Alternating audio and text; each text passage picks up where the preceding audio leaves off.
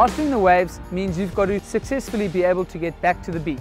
Now that either means catching a wave or not catching a wave. This is the big choice. It's the big choice. Too many people think that I've got to catch a wave, that's what I've got to do. That's wrong. If the conditions are too big or if you're not feeling confident, you don't have to catch a wave, and there's a distinct difference between the approach you take, whether you're going to catch a wave or not going to catch a wave. Do you want to explain to us, if you're going to catch a wave, what you're going to do? Never just paddle in blindly. Don't just paddle in. Let's say you've decided that you are going to catch a wave. You want to learn how to catch a wave. The first thing you want to do is identify where that impact zone is. When you're paddling towards the beach, you can identify the impact zone either by where the surfers are sitting or where you can see the back of the wave curling over and breaking, where you can see the white water. Distance yourself a bit away from that impact zone. The next thing that you need to do is you have to pick the wave you're going to catch. So that means you have to look behind you and you have to pick a swell and say, right, I'm going to catch this swell, which is coming towards the beach. Some say, choose the wave, don't let the wave choose you. Very key difference. If you are too close to the impact zone, that swell is going to be too steep. So don't be too close. It's better to be too far and miss the swell than be too close and nosedive. You've decided on the swell that you're going to catch, you start paddling towards the beach with the swell behind you, and it's at this point that you need to match the speed of the swell.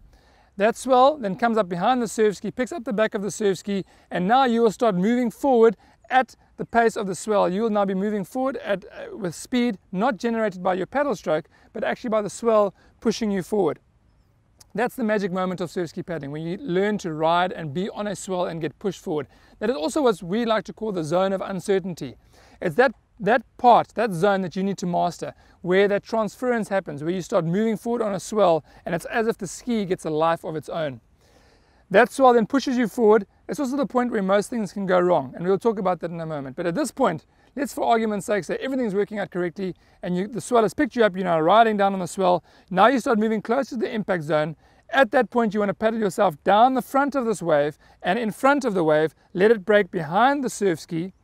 You keep paddling, all the energy is then detonated, the ski will shake around a little bit, you can put in a brace stroke to stabilize yourself, and then you carry on paddling straight towards the beach, and you have successfully caught your wave on a surf ski. Remember, we spoke about the choice of not catching waves. So often the waves will be either too big or you're not quite sure what the beach looks like, and really you're just hesitant to catch a wave going back into the beach. So at this stage you need to decide, okay, right, I'm not going to catch a wave, I'm going to paddle all the way to the beach. Now here lies the problem, is that the waves are moving a lot faster than what you are moving, and most of the time if you're just paddling blindly, a wave's going to catch up to you at some stage, and because you haven't made an active choice, that wave's going to knock you out or knock you sideways, and it's going to be a tricky situation after that. So what you need to do is you almost need to learn to cheat the waves. So what we teach is, when choosing not to catch a wave, is that you paddle at a fairly high pace. It's almost like a game of chicken. You've got to approach it as if you're almost going to catch a wave. So paddle with that wave up until the point, up until the impact zone, just before it's going to break. Just before it breaks, you need to throw your legs over the side, dig the paddle in and come to a complete stop. That is a key element, is bring the boat to a complete stop so that the wave passes underneath you. If you don't come to a complete stop, you might end up going down the front of that wave and you'll be worse off as if you chose to catch that wave properly. So key point, come to a complete stop, let that wave pass underneath you, and then comes the second most important point, is get your legs in and start paddling as soon as that wave has gone away from the surf ski. Behind every wave there's always a little push or a little wash. Now if you can start paddling quickly again, you're able to get onto that little wash, and what you'll find is that you'll actually be pulled in behind that wave all the way to the beach.